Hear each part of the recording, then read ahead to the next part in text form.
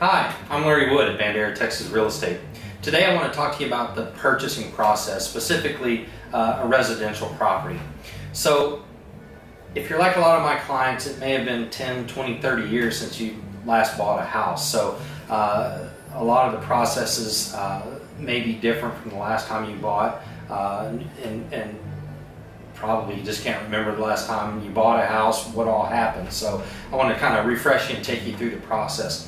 I really implore my buyers to go talk to me. We'll figure out a good lender, but get pre-approved before you start looking at your property. It saves a lot of sadness and despair if you don't qualify for what you thought you would, or maybe you see some credit problems or what have you. So go ahead, bite the bullet, get pre-approved from your lender, and that way you've got the peace of mind that you know that going forward, this is how much I can afford, this is what I can do.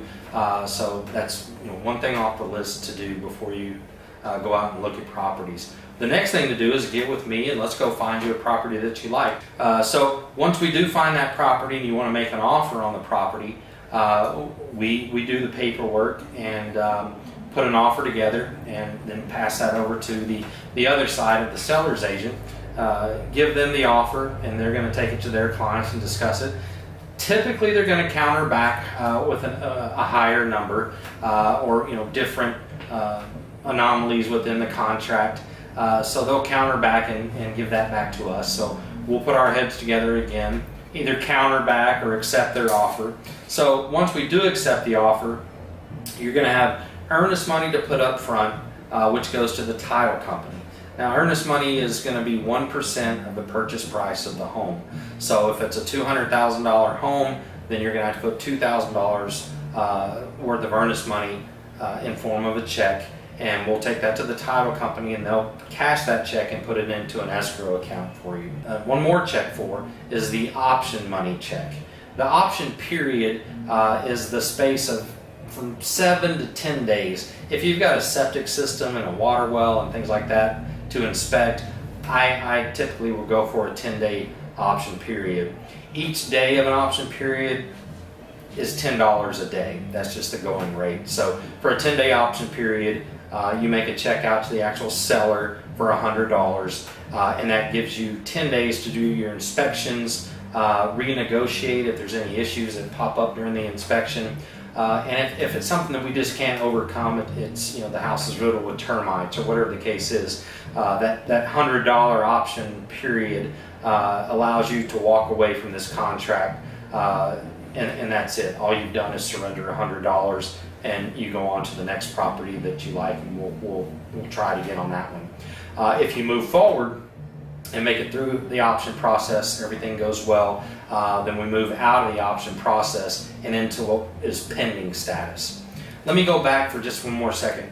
If we go and we do the inspections and let's say there's several things, maybe it's $1,000 worth of things that we found that we feel that the seller needs to compensate us for, we can go back during that 10-day option period and renegotiate and say, hey, we'd like you to fix X, Y, and Z.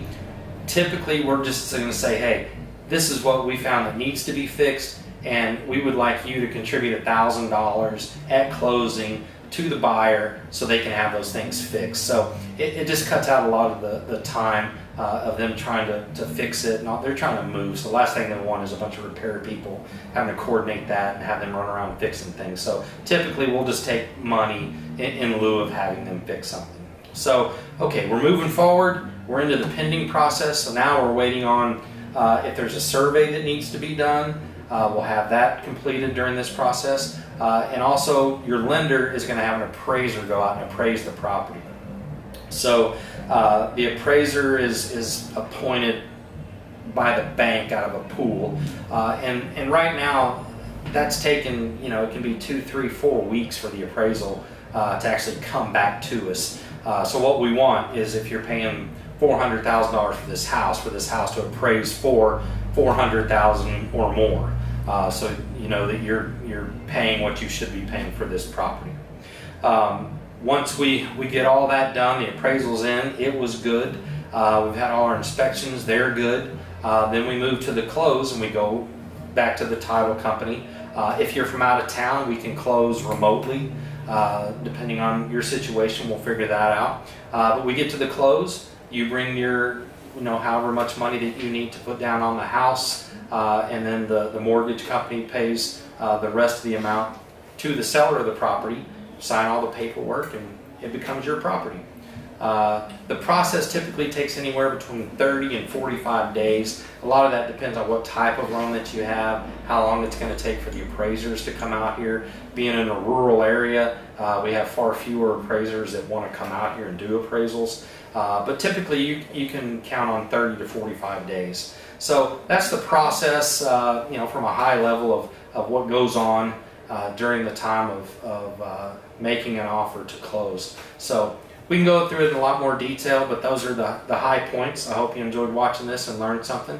If you have any questions, give me a call. You can reach me at 830-460-0889, or take a look at our website. It's banderatexasrealestate.com. Thanks a lot.